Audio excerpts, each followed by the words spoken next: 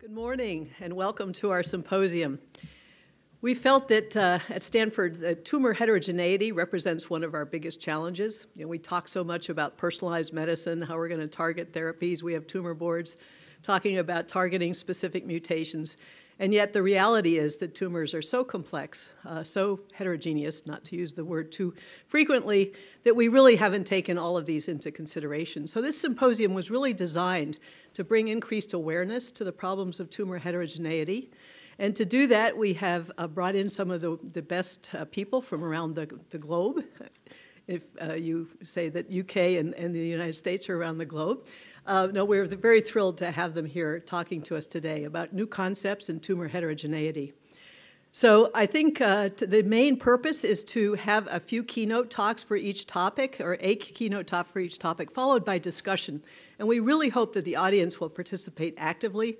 I think a lot of what will come out of this is coming from dialogue, and the panels are specifically designed for you to ask questions and to have interactions. So with that, I will just give a few brief housekeeping announcements. First of all, the Wi-Fi address should be on your table. It's Stanford Institute Cancer Institute 2014. We will have a reception at 4:30 outside, just in the hall, and we will have posters at that time. So please take a look at the posters. The restrooms are around the corner, a little hard to find, but if you turn right and then right again, the restrooms are there. And we will be videotaping the presentations today. So we would like any questions to come from the microphones. Just please get up and use the microphone so we can get it all on tape. With that, I would like to introduce Ron Levy. Ron is our Associate Director for Translational Research at the Stanford Cancer Institute, and he will be hosting this event. Ron?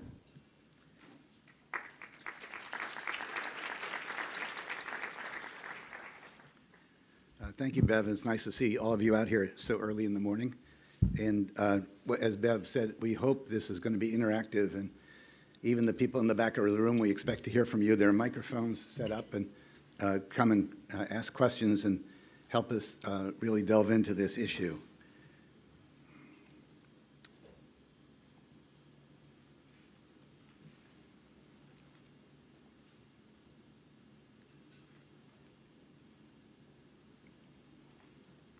Someone helping us do this? Oh, sorry. Okay, I figured it out.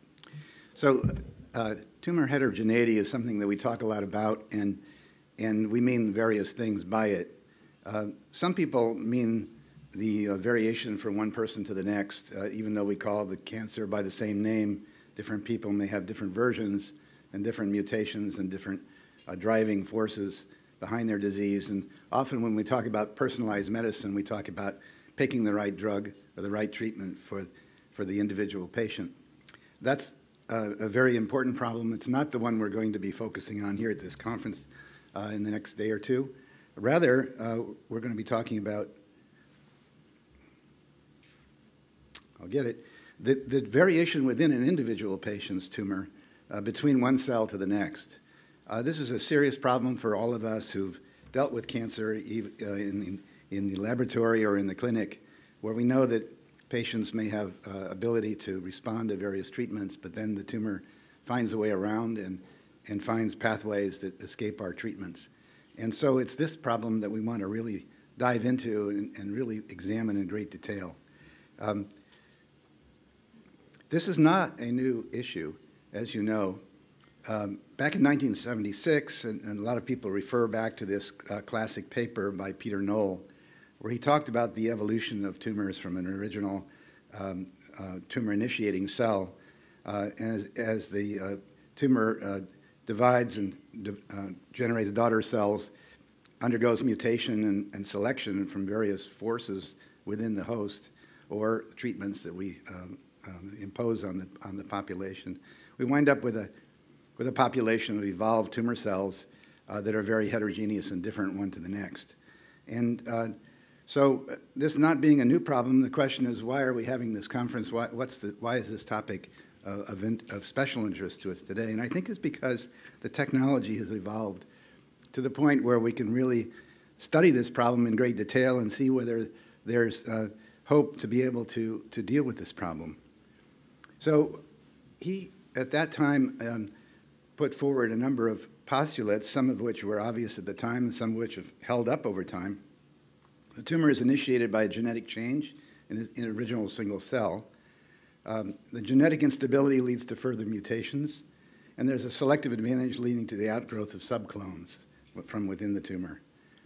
The fully developed malignancy is composed of a unique collection of cells with aneuploidy and antigenic characteristics, and continued variation occurs as long as the tumor persists. So these are the problems that we can address and enumerate and see what the potential solutions would be. So for this conference, I'd like to kind of divide it into several different parts of the question.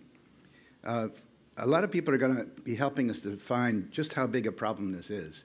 The technology has evolved to where we can analyze genes and cells at great detail and in the population. And so a number of the speakers are going to be talking about the technology and how it's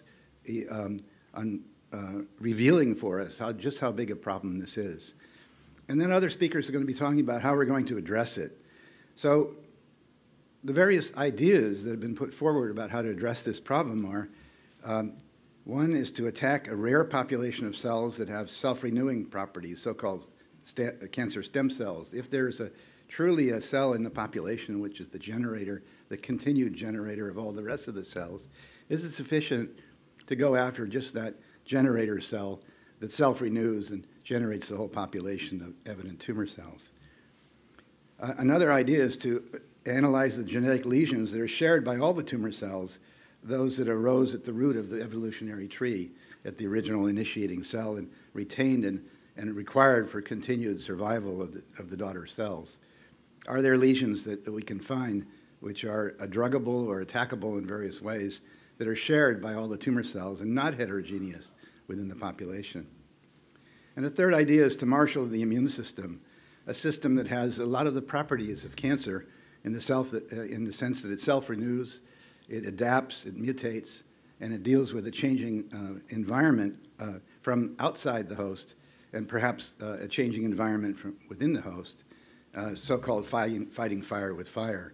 And then taking a page out of the infectious disease handbook, where we don't usually treat infectious diseases which have the same properties that we're talking about here with one drug. We usually make combinations which have independent modes of action and deal with the unlikely probability that any one cell will share all of these vulnerabilities that we go after with the combinations of approaches. So you can imagine all of these being put together in some combination that deal with this problem. So a number of our speakers are going to be dealing with various parts of this very question. So the symposium today is going to span some of the, as I said, some of the technology developments that allow us to make the measurements like sequencing and single-cell analysis that are going to help define the problem for us. And then we have people who are focusing on therapies which address the problem in various ways. And clinical trials are going to be discussed, the design of clinical trials, taking into account what we know is the crux of the problem, of the heterogeneity problem, and how we're going to design those trials to prove what we think is true about how to address this problem. So let me introduce our first keynote speaker. Cornelia Polyak is a professor, Department of Medicine at Harvard Medical School. She's been focusing on breast cancer and the tumor heterogeneity within breast cancer. Cornelia, thank you very much for being here.